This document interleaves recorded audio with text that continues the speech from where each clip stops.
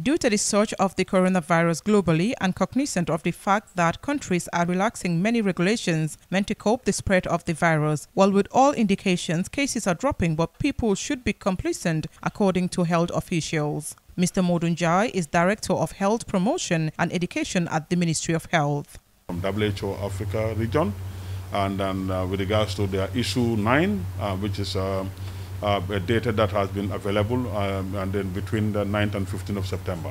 So in that data, it has indicated that there is 14% and 22% decrease in the incident rate, cases and deaths, respectively. So meaning that there is 14% reduction in cases and also 22% reduction in deaths related to COVID.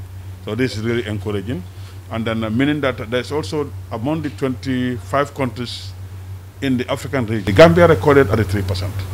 Having stated the regional statistics, we now look at the current statistics of COVID-19 in the Gambia. And as of now, with regards to our data, what we have with regards to the situation, according to the 15th September, again the same 15th September, I gave you that of the African region on the 15th of September, and also the 15th of September 2020 for the Gambia, which is the 146th National Situation Report.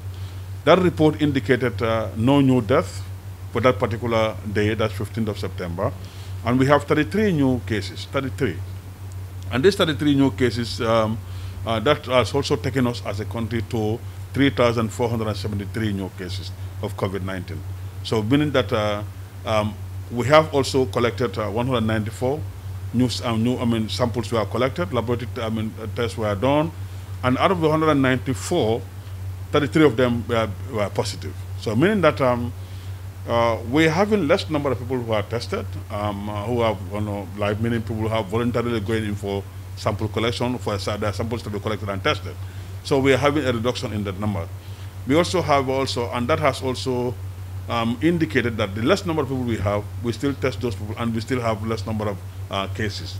Director Njai finally urged the populace to come forward and do testing to ascertain their status, since there are a lot of local transmissions lately. Yes, we are reducing cases, but it doesn't mean that we should be complacent as to what we are doing. We're now calling for people to come out in their numbers to be tested. Yeah. And that is why the ministry went further to scale up and strengthen certain areas to be added, and also designated certain areas to be sample collection sites in the country, especially in the Greater Banjul area, where we have a large number of people concentrated around this area. And that is what we are doing as a country. So as a result of that, we have identified sample collection sites to be done in Brikama, in the KMC, and others. So yes, these places are available, but less number of people are going there for testing. So you will see one of the sample collection team, they'll be in one location. For the whole day, they'll end up collecting only 7, 8, 9, 10 people. But meaning people are not going. Mariama Bojang, Paradise TV News.